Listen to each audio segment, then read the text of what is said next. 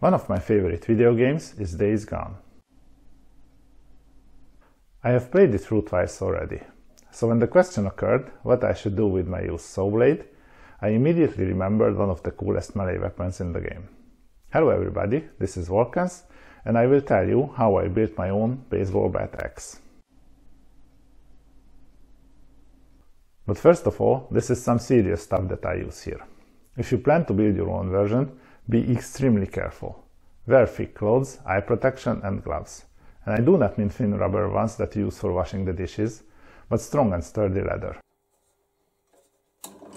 A saw blade can cut you, but it's nothing compared to razor wire. That material is a bitch. It can damage the environment or hurt you in ways you would have never thought. Make sure to fix it while you work on it. With that said, it's time to get going. Let's build! The list of the main components is quite short. Of course you need a baseball bat, a saw blade that you no longer use, and about 2.5 meters of razor wire. I got this leftover roll from a friend, as there is no point in buying a 50-meter package for this project only. First, we need 2 holes on the blade where the screws will go through. I started with marking the positions. To make it easier, I decided to drill a small hole first and extend it to the proper diameter later. What came next was a tough experience. That low-budget saw blade is much harder than you would expect. It destroyed 4 of my drill bits. I have to admit these were also low-budget ones. So I had to visit the nearby DIY store. But before that, I decided to sand off the logos and prints from the blade. Okay, so here are my fancy new drill bits. I tried both and found the cobalt-tip drills could do the job nicely. Still took some time to finish. I decided to use M8 screws. Anything smaller would not look serious enough here. Next, it was time to drill holes into the baseball bat. As it is impossible to drill perfectly parallel holes with my tools, I used a 9mm drill bit so that minimal inaccuracies do not cause any problem. My desktop drill could not go deep enough, so I had to finish the holes manually. In order to cut the slit for the blade perpendicular to the holes, I aligned the baseball bat so that the holes are horizontal. Then I fired up my jigsaw. So far it looks promising. Before inserting the blade, I wanted to rough up the surface of the baseball bat. I used my bat sander for this. It is okay if the sanding is not entirely even. It will add to realism and the bat will look more battle-worn. The razor wire will be fixed with nails. Since the bat is made of hardwood, I decided to drill holes for the nails.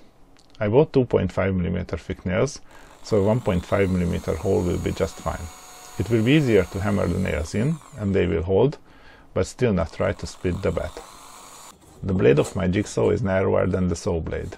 I had hoped the blade would still fit into the slit, but it didn't. I had to widen up the slit using my jigsaw again. To make assembly easier, at this point I decided to hammer the nails in. They should not be bent, at least for now. Once the nails are in on one side, the bat will not stand steady while you try to nail the other side. So I used my vise. I opened it up so that the bat fitted in and the blade was lying on the vise grips. Once this was done, I quickly applied a layer of transparent acrylic varnish to the bat, just to make sure that later, during weathering, it will not drain the paints. And now we are ready to install the razor wire. To tell the truth, if I was to build the axe once more, it would be at this point that I do the weathering, then install the razor wire and do its weathering separately, but that's not what I did.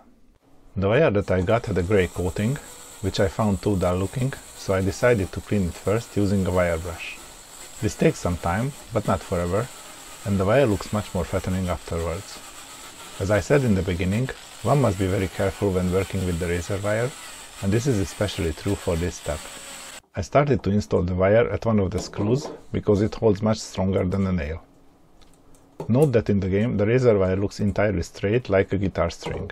You cannot achieve this in real life, as you would need to pull the wire with an impossibly large force, so don't be disappointed if it's a bit curved.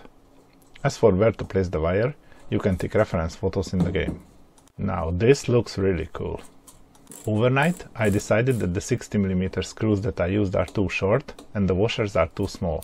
So I got on my bike to do some shopping again and replaced both. I wanted the axe to look like it had some leftover meat bits on it, so I added some 5-minute epoxy at some places. I was not satisfied with the result though, so I continued with hot glue. To be honest, I got the idea from the amazing Days Gone cosplay video by Mole Cosplay. You should check it out, it's really jaw-dropping. And finally, painting and weathering. I started with some rust texture, then added color to the meat bits, then decided to add the matte grey coating to the blade, the screws and the washers to make them look more worn. Now, as said before, this would have been much easier before installing the razor wire. I painted for an hour or so, using my favorite acrylic paints. Yeah, and don't forget to add the dirty look to the bat as well. Use a brush and a cloth simultaneously to add or remove paint. The weathering is not perfect, but I think it looks just cool enough. If you are holding the axe facing someone from a couple of meters away, it will appear realistic and dangerous enough for them. And that's all for today. I hope you liked the video. Once again, if you decide to build it, be very careful. And not just during building, but also when you swing the axe. Mine has only a 20 cm saw blade and weighs about 1.3 kilograms, but still feels heavy. And finally, as always, happy crafting and see you soon!